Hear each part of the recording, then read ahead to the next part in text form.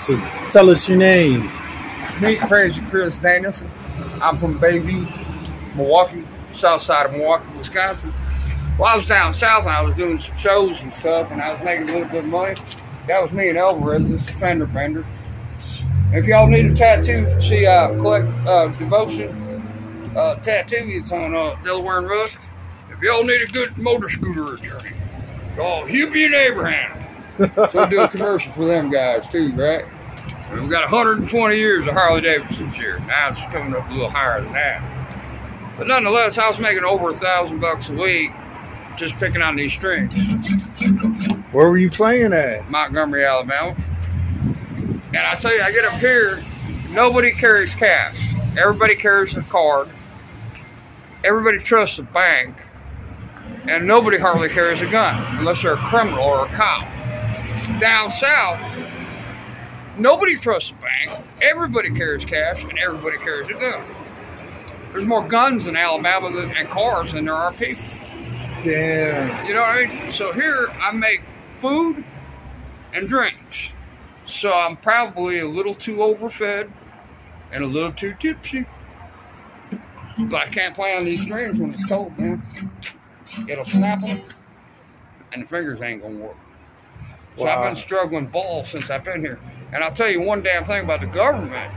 You know, the screw around, the run around, it's taken me a year and a half, and all it took was for me to get somebody to loan me their address. So I live on Superior Avenue, right here. It's basically Lakeshore Drive. Damn, where do you live at? Like where? Like you got an address? Yeah, I'm right next to. Dude, I see you around here, dude. I was wondering.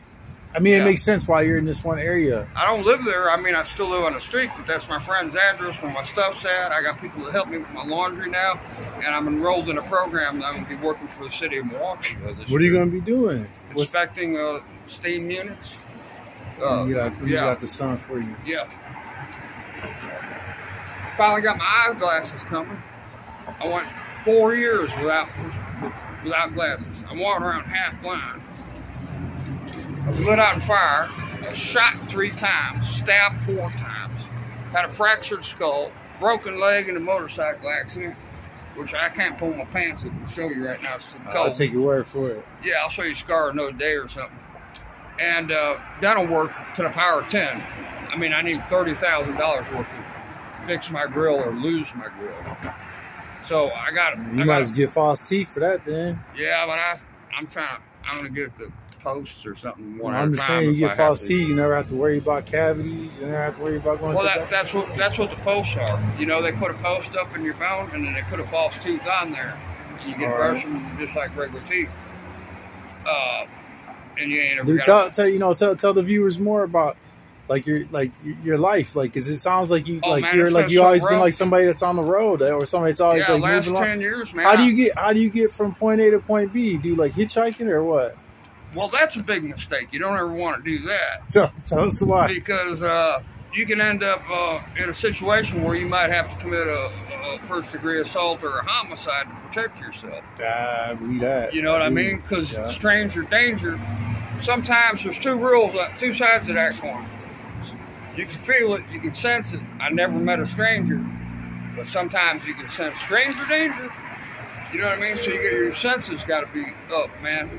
And when people realize you had a brain injury, you can see I was shot in the head. An accidental shooting. I'm partially blind. How did it happen? How were you accidentally shot? We dropped the gun and I grabbed it before it hit the damn table. And it popped off at an angle that Chris, didn't kill me. Gotta go, brother. You got the number.